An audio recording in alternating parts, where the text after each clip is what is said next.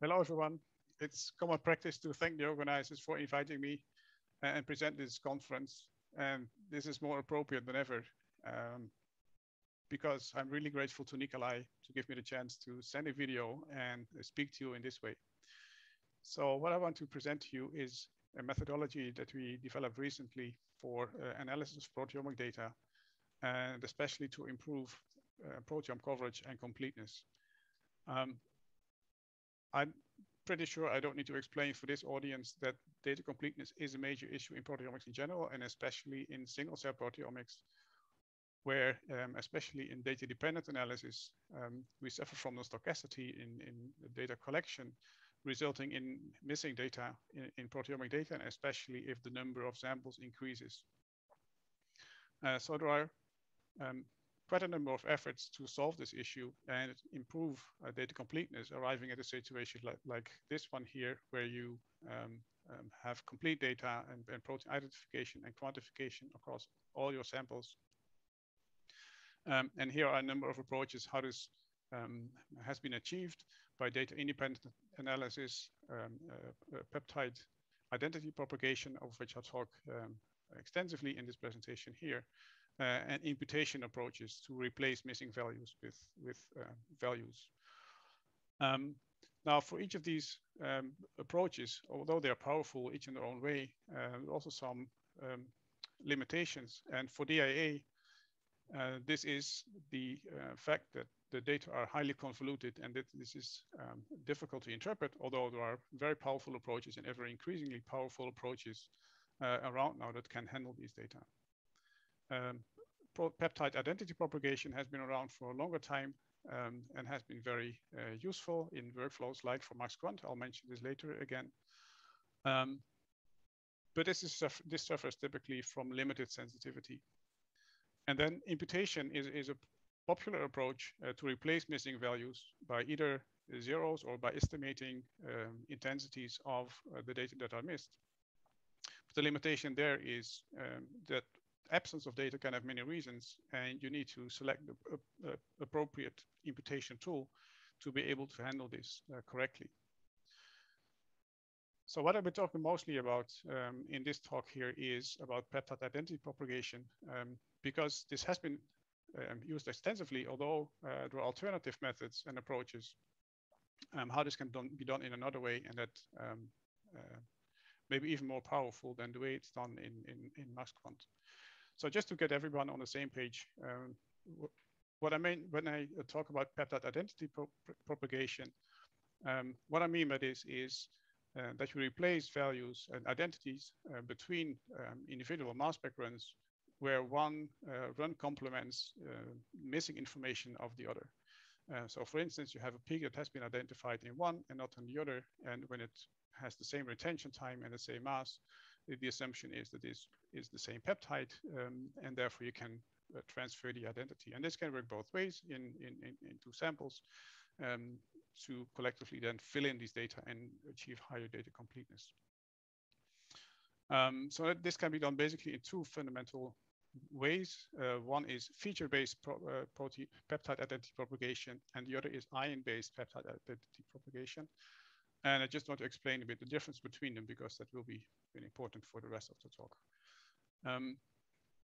So feature-based peptide identity propagation is based on detection of peptide or of ion intensities as features.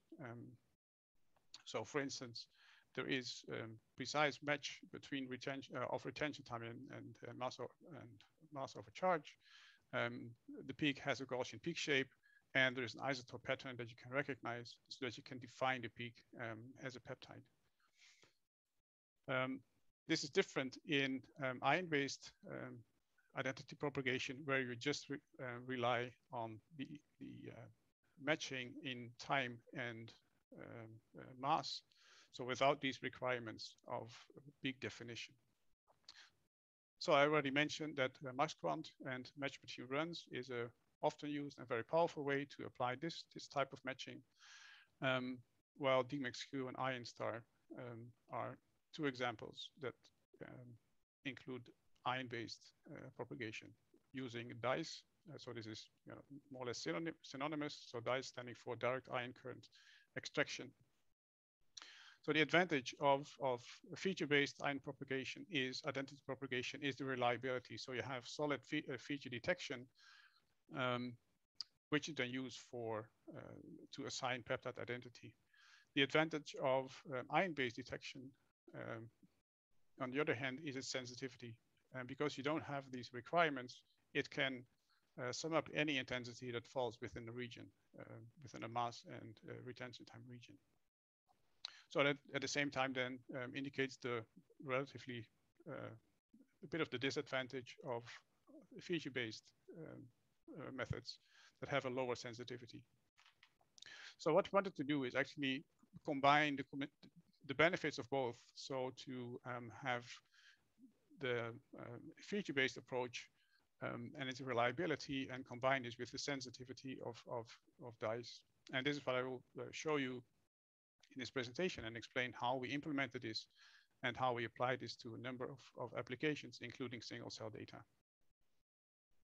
But just to explain a bit further in some more detail how both approaches, so the ion and feature-based approaches, handle missing data. So in a conventional matching experiment, you have one sample where this feature has been detected and the peptide has been identified because you have a good MSMS spectrum. While in the second sample, the feature has been detected, but you happen to have a poor spectrum. The peptide is not identified, but because it matches in time and mass, you can apply these matching runs and transfer the identity. Now consider this gray feature here that has been detected and even identified in sample 1 here. But in sample 2, it happens to be very low abundant and the feature was not detected as such. So what happens then? That mask quant has a hard time, doesn't find a feature, and there's no match between runs, and you have a missing value. So here it's important then, again, to distinguish how match between runs and DICE approaches handle these data. So as I mentioned, a situation like this in mask quant results in a missing value in this sample here, while in an ion-based approach, this would still extract the information from the expected window. So here in the blue square, sum up the intensities and then still transfer the identity from sample 1. Now, as you can imagine now, this is a bit tricky because you need to know where you're actually looking. You need to be very sure that what you integrate here is actually the peak that you think it is. At the same time, it also explains why ion-based approaches exhibit a better data coverage, because it rescues these data and these kind of peaks that are missed by feature detection programs or algorithms.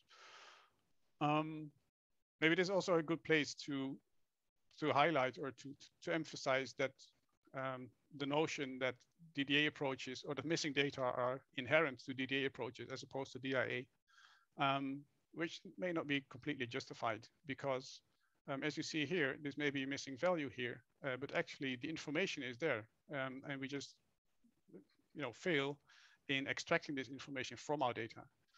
I think that ion-based approach is maybe a good way to improve that situation, as I hope I will show you here. So just to indicate where this comes from and actually what inspired us to start with this study to start with. And these are two tools that have been developed over the past few years. One called DMXQ, developed in the Zubrev lab, and one called IonStar in the Q lab in New York, in Buffalo, New York. So they both explore and apply this ion-based approach. And what they both show is that in increased numbers, larger sample cohorts, you retain a good coverage of proteins. As now we need to look. So this DMXQ, yeah, it's a purple line here. So that only starts dropping off in this particular example at 10 samples or so, but still performs better than the traditional approaches like mask quant and others.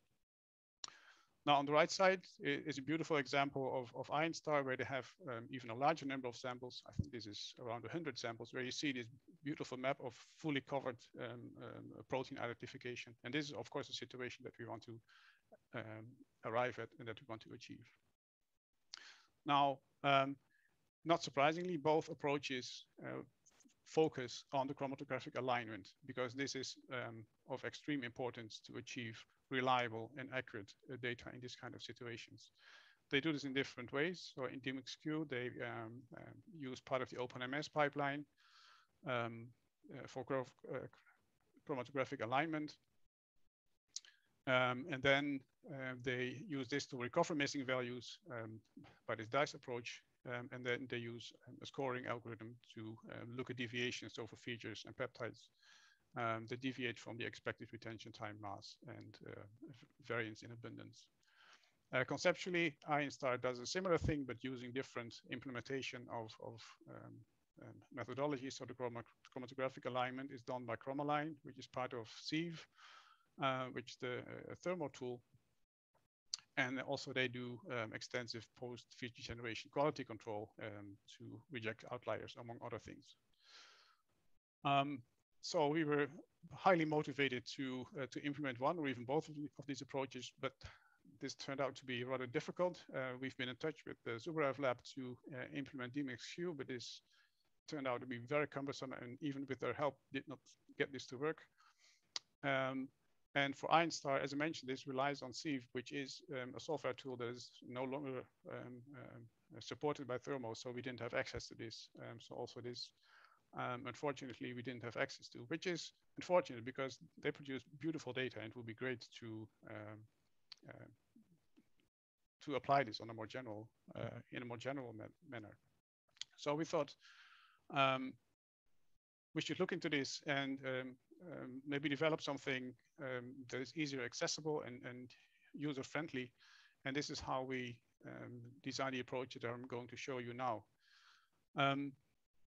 As in DMXQ and IceR, the heart of this tool is really to handle alignment of LC-MS runs. The way this is done typically is nonlinear retention time alignment, as can be done by a number of tools, showing one of them to correct for deviations in retention time profiles. What many of these tools do not do is look for sample and feature-specific retention time shifts and mass shifts, which may happen to different loadings or variation in local variation in columns, etc. And it will be really important to monitor this and control for this if needed. So this is something that we wanted to implement in our tool. So what I'm going to show you is really the work of Matthias Kalksdorff, who has been a postdoc in my lab, who left recently, unfortunately. But he did a great job, as I hope I can convince you here. And what I'll be showing you here is IceR, so standing for ion current extraction requantification, and that combines robust feature alignment with sensitive feature quantification for DICE-based peptide and protein quantification. So to achieve this, what I'll be talking about is what is happening under the hood and how we achieve better data completeness starting from a situation like this. So it includes a large number of steps, which may not be surprising. And you cannot read this here, but I'll highlight and explain some of the essential parts in the next couple of slides. What I want to mention here is just the key features so that you have an idea where this is heading to. So as I mentioned, we have both a global and a sample and feature specific alignment so that we can have narrow windows, time and mass windows, which improves the accuracy of the DICE approach. Also, it combines feature-based and ion-based peptide identity propagation to have the benefit of both, so the robustness and the sensitivity. And then on top of this, we have a number of scoring schemes to assess the reliability of the quantification, to determine noise levels and distinguish presence of peptides from random ion occurrences or noise. It includes, so you can use Orbitrap type data, but also Timstorf data, so including the ion mobility dimension, which I think a unique feature that is not present in the other two tools that I mentioned. And this is all provided in our Shiny app and providing a easy to use graphical user interface, as I'll show at the very end. So now going into some detail. So this starts with what you need as an input is mass quant output tables. So the peptide and protein tables, along with the raw files from your mass spectrometer, from which IceR will requantify data that were not covered in a mass quant output file. So it does a global alignment of features in mass and retention time, and then groups these features together, either identified or not identified by max quant, and then stores these as what are then called IceR features. What we also do is to look at the M+1 isotope to increase coverage and confidence, and also to improve the statistical power. And then what is an essential part is to correct for deviation in mass and retention time, especially for the features that were not identified in mass quant and for which we need to estimate or predict what their variance is. So that is what is done in these random forest and generalized additive models for both variation in mass and retention time, as shown here on the right side, for mass prediction, which is highly reproducible, and also for modeling of the retention time. You see that it can be done quite efficiently, and also what it shows here is one example where the retention time drifts as the gradient progresses. So this is a situation where ion-based identity propagation would have a hard time.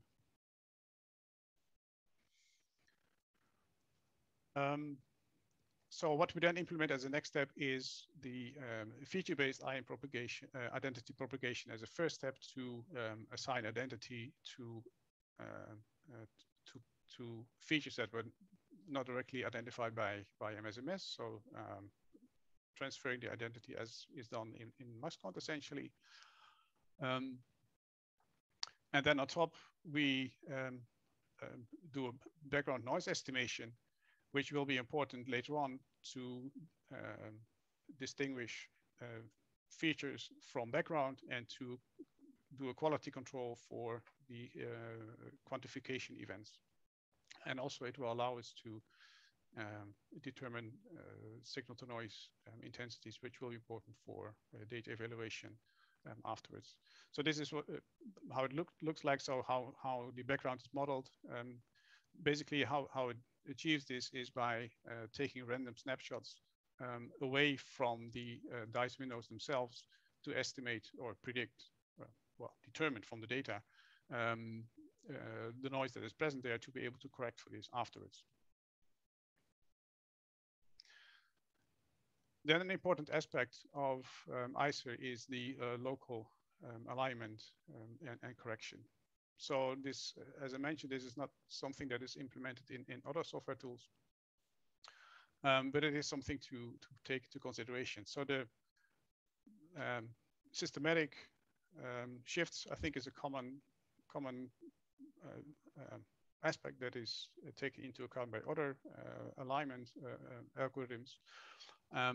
But what you also would like to account for is sample and feature specific shifts, both in retention time and in mass.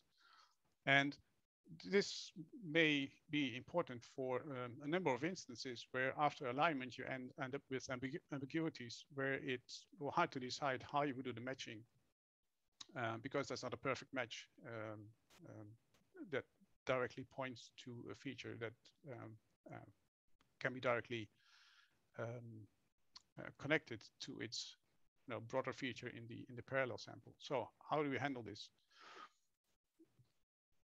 So this is why a local feature and sample-specific alignment approach is implemented.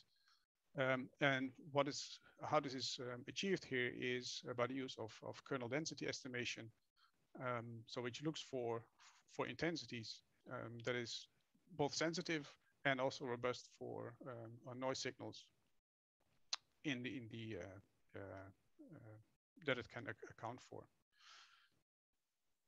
And after peak detection by this kernel density estimation, it sums these up and then determines the intensity.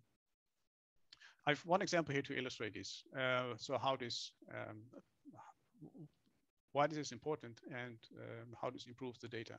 So this is an example of a data set, so the IPRG, one of the IPRG studies from a few years back, where they provided samples where E. coli's proteins were spiked in different concentrations. So what you see here are 12 samples, and highlighting here the kernel density maps for one of these peptides from LAC-Z,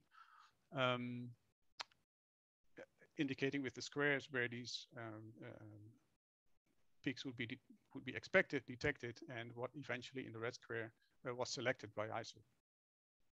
So what you see here is that only in a limited number of cases, indicated with the green squares here, that these were identified by mass quant, so considered as known. Well, this was not the case in sample 1, 2, and 3, and 10, 11, and 12. Now, what IceR was able to do is to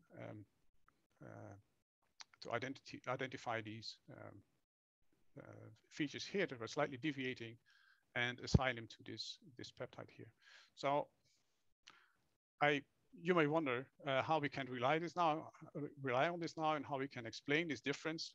But what happens to be the case is that these peptides here that were identified by mass quant actually originated from the highest concentration of this peptide. While in sample 1, 2, and 3, this concentration was like 30-fold lower. So this probably explains why it was missed by mass quant. The same also for 10, 11, 12, which was a lower concentration.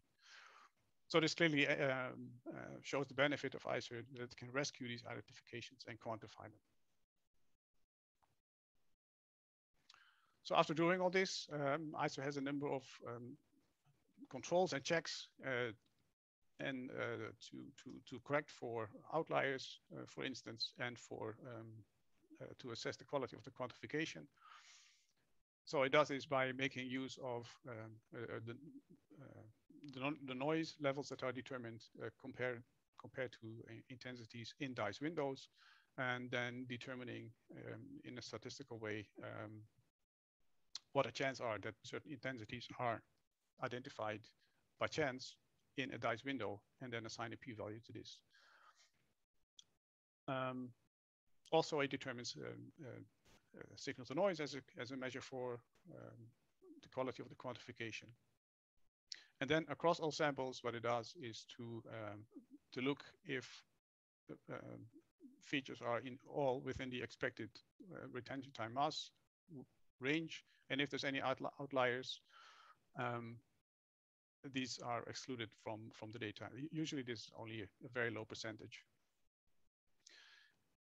Finally, another feature that is implemented is that we determine FDR of peak selection. And the way this is done, and this is shown on the right here, is by masking the peak location as it has been determined by mass quant as a kind of ground truth, thereby removing the possibility to do the feature-based alignment, and then to see if without the peak location, how well the dice-based approach is able to reproduce to assign the peptide identity, and then do this for a couple of hundred peaks in the sample.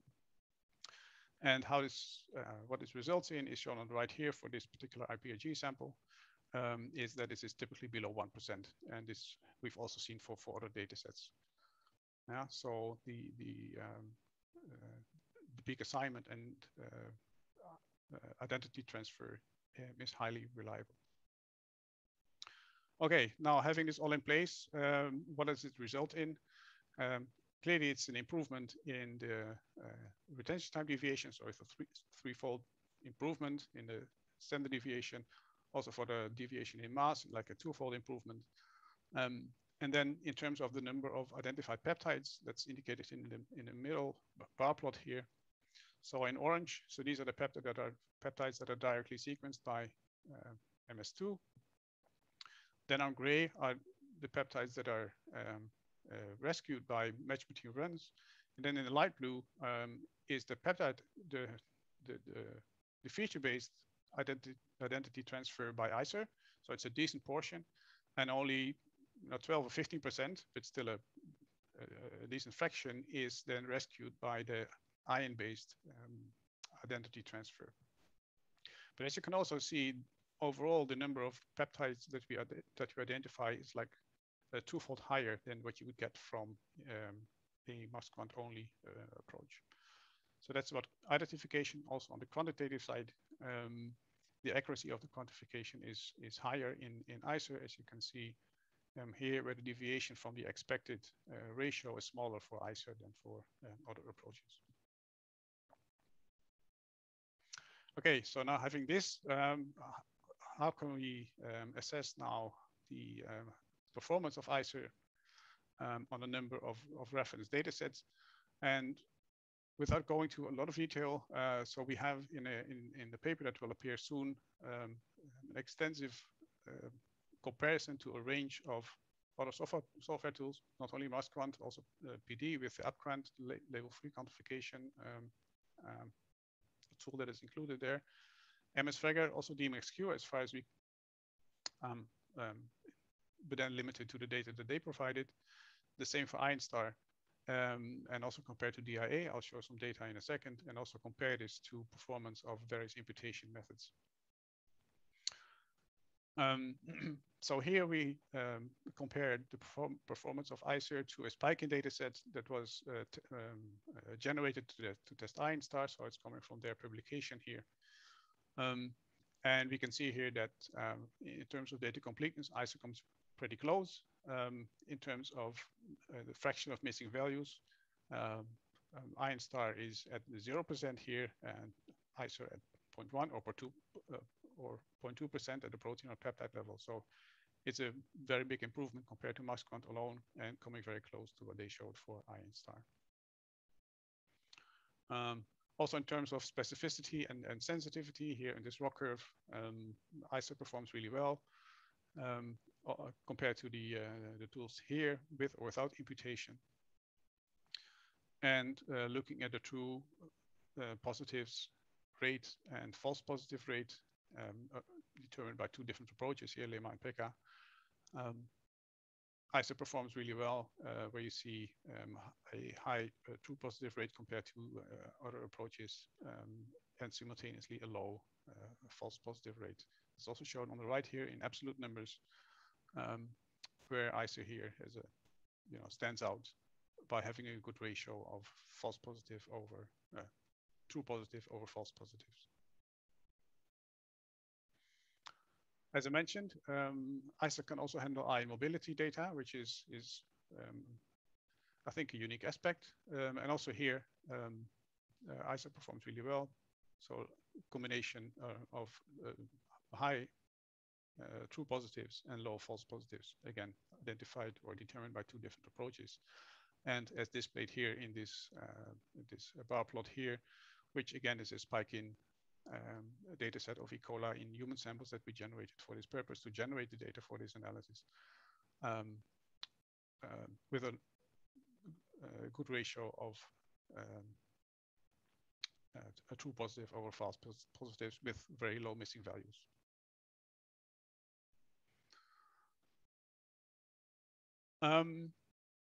Now we seeing the performance of IceR, we also compared it to DIA and to see how far it could approach this. And I think we come pretty close. So for this, we used a data set that came from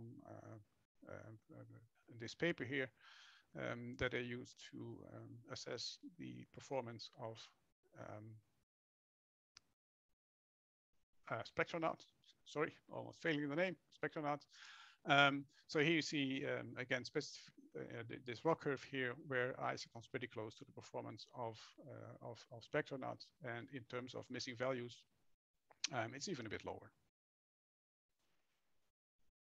So then finally, coming to applications of IceR. So I'll show you two examples. So one is in a global proteome analysis, and the second one for single cell analysis. So this is an analysis or data set that we took from this paper from the Man Lab, where they did a plasma proteome analysis across 32 samples. In their approach, using MassQuant, seeing a dropping number of proteins that could be consistently identified across all these samples. So it's 195 proteins that were identified in all 32 samples here. So now we're to this same data set. When we analyze this with IceR, we see that we can increase the number of proteins and that are identified in all samples. But it's important to note that this is actually true for all at all levels. So it globally increases the number of identifications. It's not what you would see when you would use imputation methods, where you would have a straight line, ideally starting from here. But generally speaking, the overall number of proteins is increased when using IceR, benefiting from its sensitivity to detect these proteins. Now, considering this situation here, where we have full data completeness, we get 50 proteins in addition, which is like 25%. So it's a decent number. And when we look into this, what these proteins are and what their patterns are, this ends up like this. So we see low abundance peptides where we can fill in the quantitative data across all samples. But somewhat surprisingly, maybe, this also happened for higher abundant proteins, which were somehow missed in the conventional approach.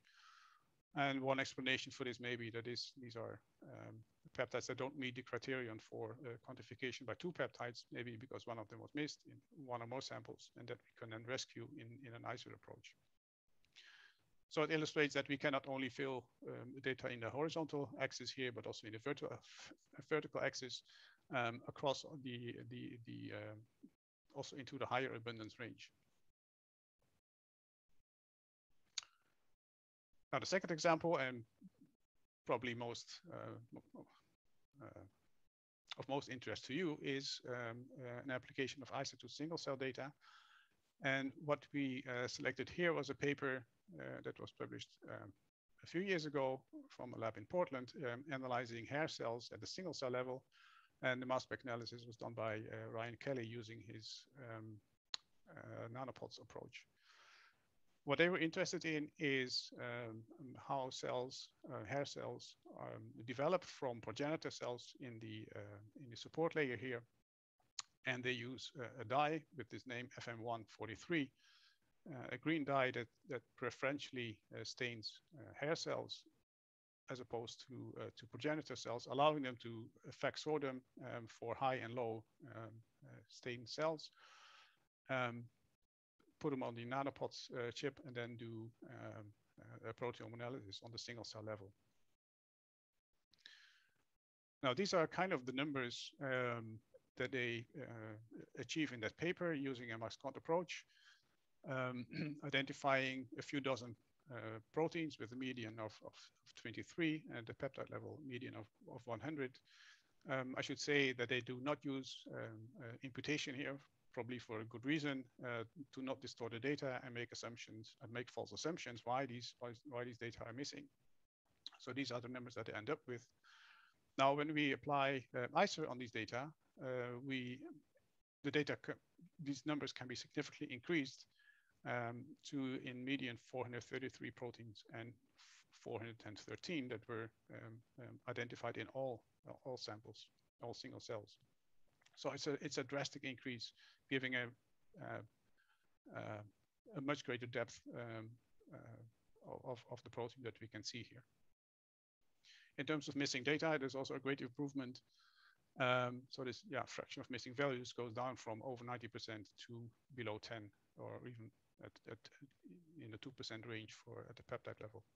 So of course, this gives a lot of power to analyze the data by statistical means, so a t-SNE analysis where the separation between these green hair cells and progenitor cells is more clear than before, maybe with this one exception here. And also an interesting question that they addressed in the paper is if they can derive developmental trajectories from these single cell data using an approach called cell trails, and which assigns cells to pseudotime during development. And this is the figure that they from their paper, where they considered 75% that were the 75 proteins that were detected in at least 5 cells, identifying proteins that were known to be either in the progenitor cells or specific for hair cells. Now we have over 400 proteins that we can quantify in all 14 cells that were in the data set, where a much more refined picture emerges, especially here in the middle, in this transition state, where probably these intensities are much lower, but that can now be still quantified using the IceR approach. And on the right side, there's a few examples showing expression or intensities of a few of these proteins. So this protein here is specific for the precursor state. So higher abundance here, and this is what we can reproduce and can see. For these two at the bottom here, it's the other way around. So these are hair cell specific, and we can see higher intensity in the hair cells.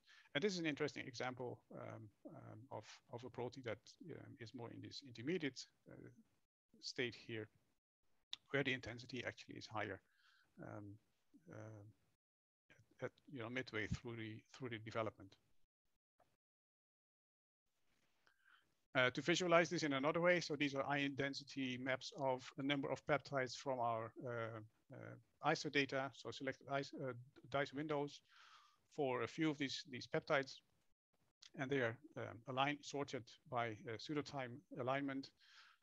So as you can see, the densities are really present. Yeah, seeing is believing. And so this is, again, a hair cell specific peptide where you see still some intensity in the progenitor cells, the other way around here for this peptide here, clearly absent here, but still having a quantitative value from IceR. Below are 2 examples here indicating which peptide or which situations, which cases were actually seen by mass quant indicated by the M, while the rest was missed. And now with IceR, we can cover the entire sample set and get quantitative values from each of them. So getting to the end and showing how this all looks when you would download and start using IceR. So it has a simple and an intuitive graphical user interface as shown here. What it requires you to do is to indicate if you have Orbitrap or timsTOF data, you give it a name. You need to indicate where you have your raw files, your mass quant folder, and where you want to have the results. And then actually the only variables that you need to indicate is here the retention time and mass windows that you would consider, and the resolution for the kernel density estimation, and the number of threads that you want to dedicate in your computer to do the analysis. So it's really very few, and I should say that all the analysis that that I've shown here and that we have in the upcoming paper were actually all done with default settings, so not even touching these, and indicating that this is sufficient to analyze highly diverse data sets from plasma proteomes to single cell data, and acquired with very different experimental settings and on different instruments. So you can have a look here if you want to have some more detailed information, or if you would like to give it a try. So some conclusions. So I think this exemplifies, and I'm sure you're having these discussions there at your meeting, that progress in single cell proteomics benefits from joint improvements in all aspects of the workflow. Clearly, sample preparation has received a lot of information, a lot of attention in the last years. improvement and in LCMS, getting more sensitive analysis, but also in data analysis, as you know, I'm underscoring here, where analysis of the same data with a different tool and hopefully an improved tool can give you much improved data. So I think this may also indicate that label-free single-cell proteomics may be possible with a tool like IceR. And although TMT labeling is great, it may be also reasons why you would like to avoid this. So avoiding handling steps or adding reagents to your samples. Or if you don't want to bother about booster channels and how to use them. So this will be interesting and something that we will try to follow up in the coming period. So other things that we'd like to do and to develop IceR for the future, we have already a kind of working version for cyclic data. We want to look into the peak alignment and to see if we can apply this in a 3D kind of pattern recognition to improve the specificity. An interesting idea is to see if IceR can also perform in MS1 only data. Yeah? So then relying on the dice identity propagation exclusively from a reference data set, which may give give advantages in sensitivity and the number of data points that you can use for quantification across chromatographic peaks. And yeah, as I indicated, this is now taking MAXQUANT data as an input, but of course it would also be great, and there's no reason why principally it wouldn't work to accept other types of process data from raw mass spec data. So with this, I'm coming to the end, really thanking Matthias, because clearly this has all been his work. I thank the rest of my group for some of the testing and the discussions and generating ideas. And I thank you for listening. Again, I apologize for not being able to be there and joining the discussions. I have already seen the announcement for the single cell meeting next year. So hopefully I can be there and see you there, or hopefully see you at another occasion. Yeah, now it's a bit awkward situation because there will be no chance for asking questions, but I can imagine that you have a few. So in that case, don't hesitate to drop me an email and I'll be happy to answer and discuss. Thanks a lot for your attention and have a great meeting there.